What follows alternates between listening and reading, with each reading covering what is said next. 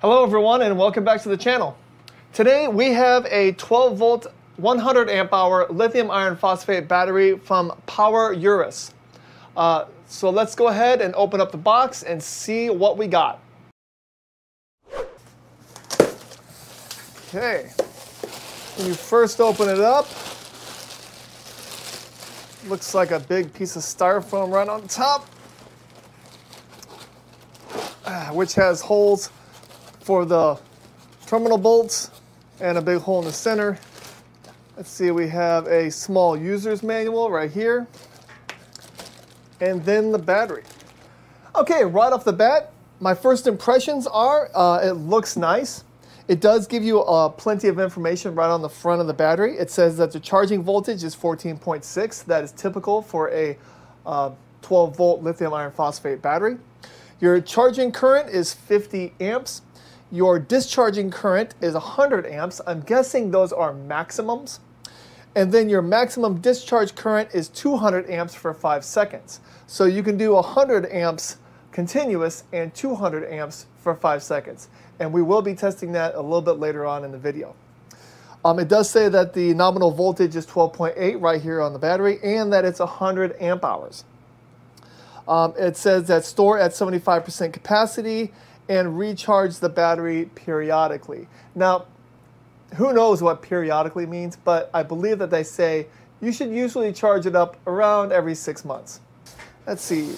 And the back of the battery is exactly like the front of the battery, so we have no idea if this is the back or the front. And here are the post bolts. They are on the battery when they come shipped. They are M8 bolts, and they look a little short. They only look like they might be, I don't know, maybe 12 millimeters in length. I wish they gave us 16 millimeter length bolts. That would be nicer. That way you could wire up multiple items on here instead of having to use a bus bar. The first thing that I noticed is that this strap, you know, it comes with a nylon strap, but the strap goes all the way around the battery, which I find kind of odd because, you know, it does stuff like this all of a sudden, and then while the strap is on the bottom, you know, look, I mean, the battery actually will shake. So you have to take this strap off in order to put it in an environment, you know, if like in an RV or something like that, you would definitely want to remove this strap altogether, which can be easily done just by pulling it off, and there you go. And after putting the strap back on, I mean, I guess you could like just move the strap like this and have it like that, but I don't know how secure that is really. I mean, I guess it could be fine, but I don't know. I just think this whole strap, the whole uniform unistrap, I don't know. I don't really like it. That's just my opinion.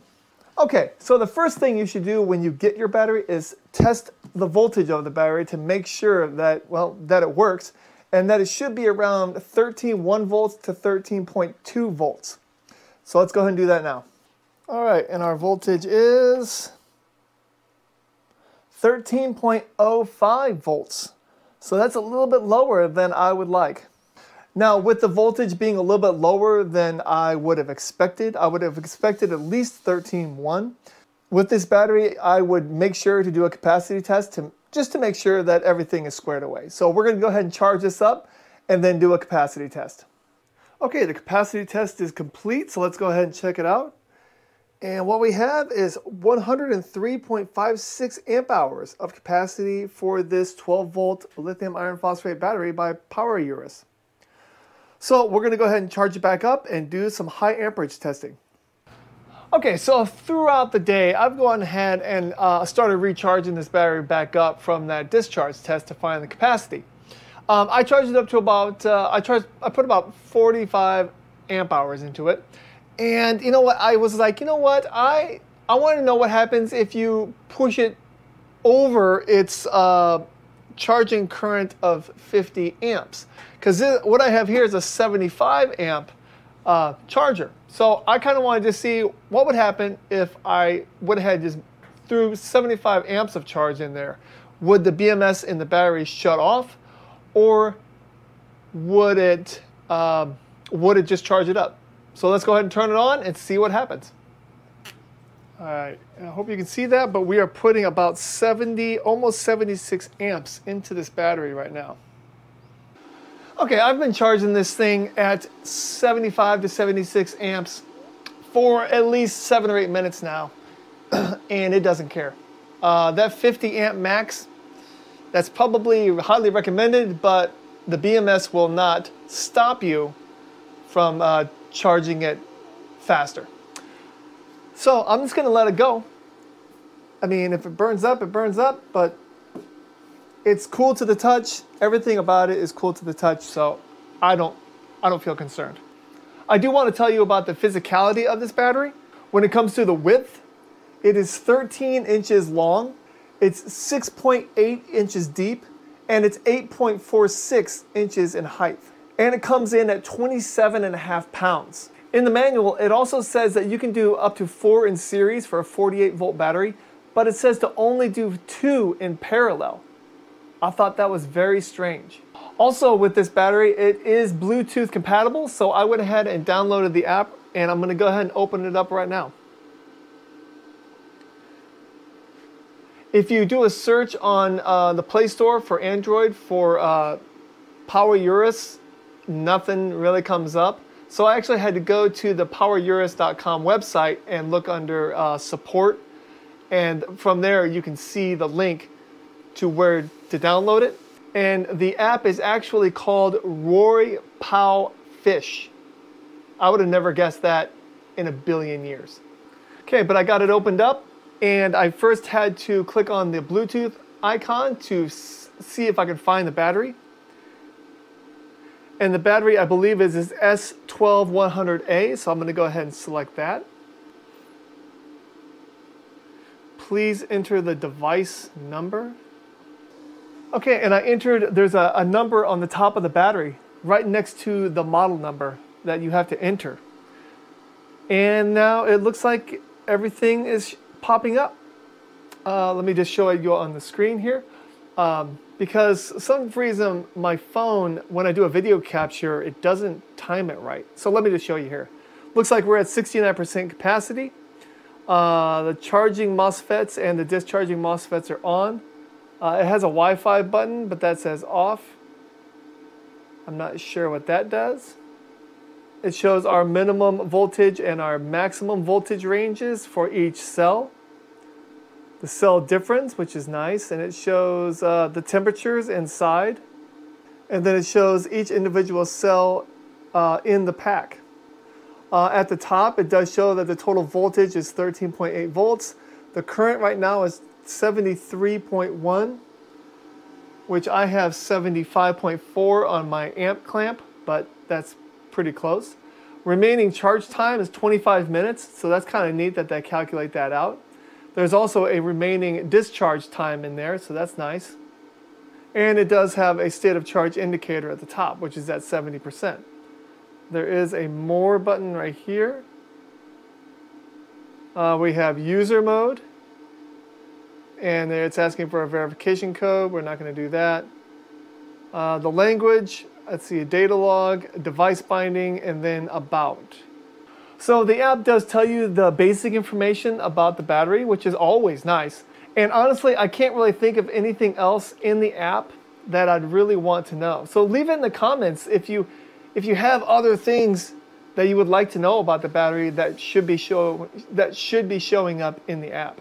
Okay, now we've come to my favorite part of the testing, and that is the high amperage testing. First, what we're going to do is we're going to push about 110 amps through the battery just to make sure that it can handle that for about 5 minutes. Wow, I forgot my timer. There we go, that's better. We're going to set it for about 5 minutes. We're going to let it run just to make sure that it can do about 111, 110 amps for 5 minutes. And then what we'll do is we'll do like 220 amps by adding a little griddler to the setup. and we'll see how long it can handle that. Now, in the documentation, it says that it can run 200 amps for 5 seconds. So we'll be testing that. And then I'm going to put it onto my Shopsmith because that thing can pull 400 amps. And we'll try to see if it can start up my Shopsmith. So let's go ahead and start up this induction cooktop and run it for 5 minutes. Okay, I just wanted to show you that right now we are actually pulling 114 amps out of this battery. It's been 1 minute. Let's see what the app says. Total current 110 amps. Right there. Okay, well, it's been over 5 minutes and this thing is still pumping out 114 amps. So I'm gonna go ahead and shut this off and we'll give it like 5 minutes to rest, and then we're gonna go ahead and try to push about 220 amps to see how long it will push that. Okay, I've given this thing some time to rest, and now we are jumping into the 220 amp high amperage test. What I have is a griddler and my induction cooktop. I'll be turning on the induction cooktop first, get it up to that 110, 115 amp draw, and then I will turn the griddler on full blast, and hopefully it will shut off in 5 to 10 seconds. So let's go ahead and start it.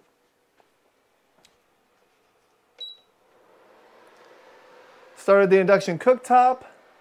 Go ahead and hit start there.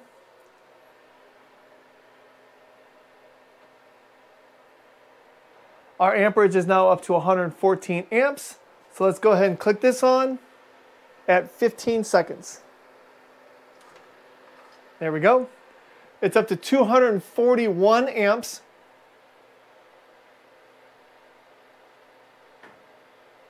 Still 241 amps. Yeah, the current on the app itself says 233.7 amps. So the battery knows it's over 200 amps right now. And it's not shutting off. It's been 35 seconds. The temperatures are already at 108 on the BMS. Temperatures are now up to 113 and it just turned off. On the app it says discharge MOSFETs are off, and there is a warning on the app that says warning overcurrent protection. So it does do overcurrent protection, but it looks like it will run it for 60 seconds, not 5. Okay, so our next test is to see if this PowerUrus battery can power my Shopsmith. Now, this Shopsmith is a 1960s machine that right now is set up as a drill press, but it can do a bunch of items. It can be a drill press, it can be a table saw, it can be a sander, it's all sorts of stuff. But it pulls 400 amps when it starts up. So we're going to see if this battery can do it. All right, here we go. 3, 2, 1, go. Nice. I honestly didn't think it would. I'm going to go ahead and put a clamp meter on and try to measure out the max amperage that it pulled.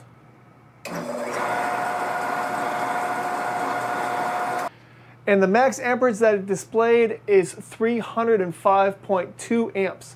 So less than the 400 that it's calculated before, but still well over that 200 max amp that it says that it can do. Okay, well, it passed all the amperage tests. It does say that it will do a max discharge current of 200 amps for 5 seconds, but we found out that it will actually do it for 60 seconds. Which still, 60 seconds I'm fine with because the internal temperature only got up to 117 degrees Fahrenheit. So that is still respectable. I just wish that they would actually market it correctly. Now, the last thing I want to do is that in the documentation, it does say that it has low temperature charging protection. I'm not going to tear this battery down, so what I'm going to do is I'm just going to go and throw it in my deep freezer until probably for the next 36 hours. And then I will pull it out, and what I'll do is I'll open up the app and I will see if the charging MOSFET switch is turned off. So I'm going to go ahead and throw it in my freezer, and I'll see you in a few days. Okay, well, this PowerUrus battery has been in my deep freezer for 36 hours. So let's go ahead and pull it out, take it to the bench, and see if we can charge it. All right, first thing we're going to do is we're going to check the voltage to see if it even shows voltage at the terminals. And it does show 12.7. Next, let's open up the app and see if we can connect to it via the app. I don't see it on my list anywhere. That's kind of unfortunate. I was really hoping to be able to actually see if the MOSFETs on the BMS were shut off due to cold temperature protection. So the next thing we can do is just plug it in a charger and see if it starts charging. Okay, I've got this charger set to 5 amps. Let's go ahead and see if it will start charging this battery.